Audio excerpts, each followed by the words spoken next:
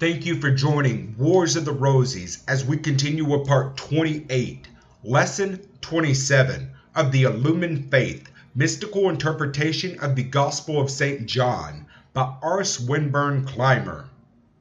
Lesson 27. The flesh cannot know God, but he who purifies the flesh may become like the Father and thus may know God. St. John chapter 8, 21 through 37. 21. Then said Jesus again unto them, I go my way, and ye shall seek me, and shall die in your sins. Whither I go, ye cannot come. Jesus, through a life of obedience to the divine law and through the deliberate efforts he had made while under the training of the masters in the East, had freed the flesh from evil. Through intelligent application of the law, he had transmuted fleshly tendencies into the conscious, individualized soul. Through this transmutation, he had become the Son of God. The Jews to whom he spake were still living the carnal life and knew nothing of God in actual experience. Consequently, if they should continue to live the carnal life, they would die because they had not created anything immortal, while Jesus, having created an immortal soul, would go to the Father. 22. Then said the Jews, Will he kill himself? Because he saith, Whither I go, ye cannot come. 23. And he said unto them, Ye are from beneath, I am from above. Ye are of this world, I am not of this world. They were unenlightened. They lived in the desires of the flesh and were consequently earthly. From beneath, Jesus lived in the soul. The soul lived in heaven and consequently was from above. 24. I said therefore unto you that ye shall die in your sins, for if ye believe not that I am he, ye shall die in your sins. Unless man frees himself from evil or sin, he shall die. The divine spark that is within him will not die because, to that as such, there is no death. It will return to the Father whence it came, but as the one in whom it had been planted, had made no effort to bring it to consciousness, to individualize it, to feed it, to cultivate it, it returns to the Father just as it left him. It is unindividualized, non-dynamic, potential state. The personality, that which is the carnal man, having no immortal fire within, will die. Personality is not eternal, and as there is no individuality, no conscious soul, there is nothing that can live in the condition of individualization. Only those who have found the kingdom of heaven and have cultivated the solar nature into an individualized entity can continue to live as individuals. 25.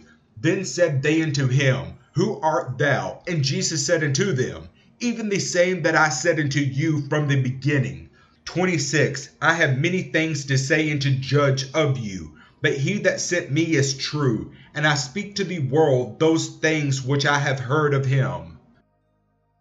27. They understood not that he spake to them of the Father. 28. Then said Jesus unto them, When we have lifted up the Son of Man, then shall we know that I am he, and that I do nothing of myself, but as my Father hath taught me, I speak these things. When the Son of Man is lifted up, which means when the Son of Man has been changed or transmuted, he becomes the Son of God. The man of flesh, when changed from the carnal to the divine, is the Son of God and knows the Father. He has come into his divine inheritance. 29. And he that sent me is with me. The Father hath not left me alone, for I do always these things that I please him. He who is become the Son of God is never alone, for in his temple dwells the living God. The fire upon the altar is always attended to by the Vestal Virgin, which is purity of thought and act. 30. As he spoke these words, many believed on him. 31.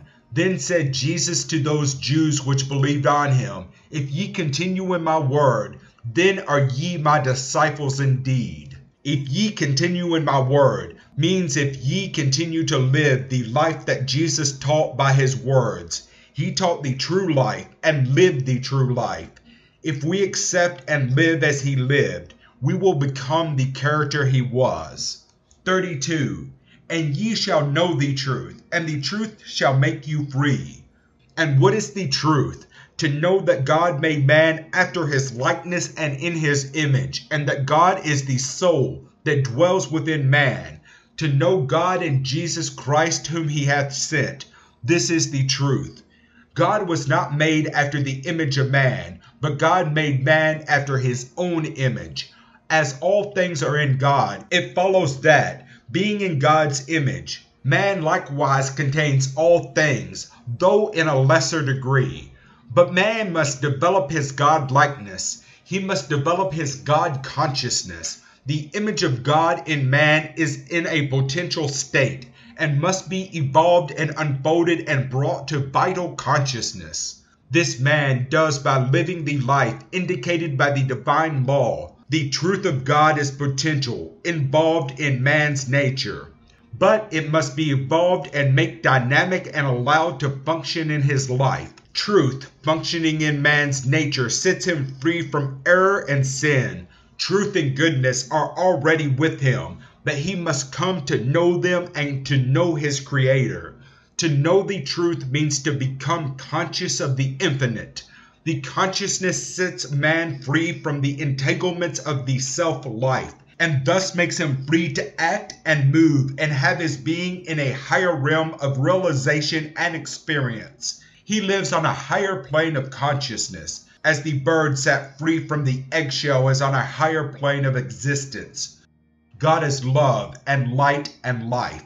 The more we have of love for all things in our natures, the more of God we have in us, and the more we will become like him. 33. They answered him, We be Abraham's seed, and were never in bondage to any man. How sayest thou, ye shall be made free?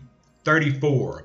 Jesus answered them, Verily, verily, I say unto you, whosoever committeth sin is the servant of sin. A man may be a slave to another man and still be a free mortal. For, though his body may be bound to another, the soul cannot be bound except by himself. The man that lives an evil life is a slave, not necessarily a slave to man, but a slave to his own evil thoughts and desires.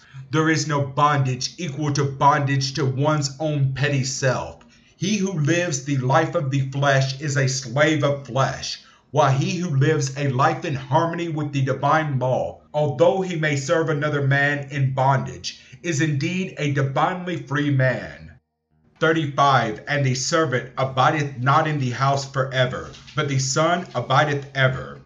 36. If the Son therefore shall make you free, ye shall be free indeed. 37. I know that ye are Abraham's seed, but ye seek to kill me, because my word hath no place in you. This should be interpreted as the experience of the soul in general. The soul that is born in flesh and darkness either gradually destroys itself through neglect of its divine possibilities or accepts the truth and ultimately finds illumination and immortalization of soul. One born in bondage to the senses and pleasures that belong to the senses is loath to give them up. But in some way, the truth that comes into his life, he is clearly shown that the wages of sin is death. Yet, he wishes to continue in the old way because it is the way of pleasure. But he remembers the truth that has come to him, and something within continually reminds him of it. Although it has not yet become a part of his consciousness, he may try to crush out that something, that voice, which is within, for it has not yet found a permanent resting place in his nature. It seems foreign to his former self. It is the voice crying in the wilderness. He may try to rid himself of it, because it interferes with his peace of mind. Yet in time, he becomes thoroughly convinced that this voice is the voice of his own better nature, his own higher self, his own soul. In time, also, the truth and the voice become thoroughly established in his nature, until it is natural for him to obey the dictates of the law of love and goodwill towards all creatures, until the pleasures of the lower self no longer are a temptation to him. The true life, the true character, qualities of a Christly soul and service to humanity are in themselves their own true and satisfactory reward. The Son thus makes himself free from the errors of a selfish personality, free on the plane of higher thought and realization.